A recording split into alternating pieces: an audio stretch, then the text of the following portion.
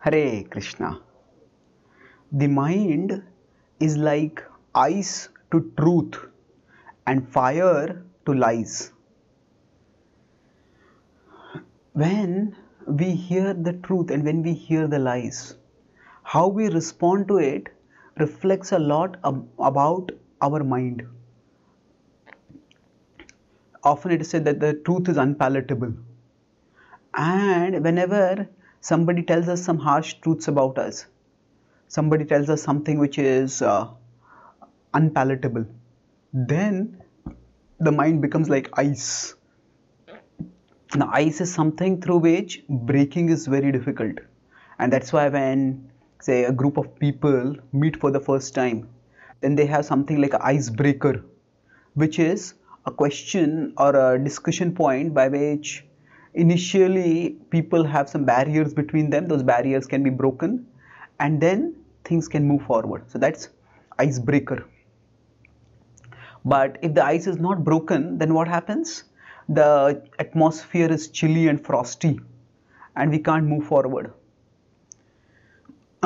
So the mind is like ice to truth. That means when somebody starts speaking the truth to us, then we start becoming cold and suspicious, and we start considering those people as our enemy.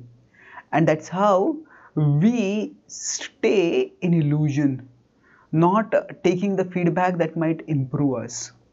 And also, the mind is like fire to lies. Now, what do we mean by fire in the here? Here, just like fire spreads rapidly. Once the fire has started, it just starts spreading. So, if we hear something bad about ourselves, our mind becomes like ice. And if we hear something bad about others, the mind doesn't even want to verify whether it is true or false. It just immediately wants to start speaking it. And even if we don't speak it, our mind catches and our mind catches fire, and our imagination starts becoming inflamed, and we keep thinking about this more and more and more and more. So this especially applies on the spiritual path with respect to the nature of worldly pleasures and the nature of spiritual pleasures. Now, spiritual joys are eternal, everlasting, but the mind is like ice to them. And the mind focuses on how mind just doesn't want us to go toward those pleasures and keeps us restless, wandering here, there, and everywhere. And it is like fire. As soon as a little sensual stimuli is brought, the mind just drives us crazy in pursuing those stimuli. And that's why the Bhagavad-Gītā says that we need to restrain our mind with our intelligence, and then we can elevate ourselves.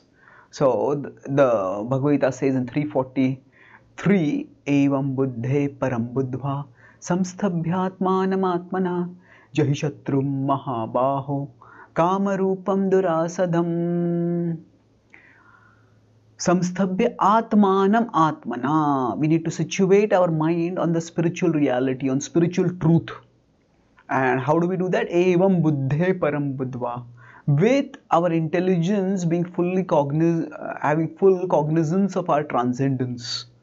And thus, although the mind is like ice to spiritual truths, if we keep using our intelligence to focus our mind, then gradually the mind will become more and more pure, and then it will become more and more receptive. And that's when we will start experiencing real life, real love, and real joy. Thank you. Hare Krishna.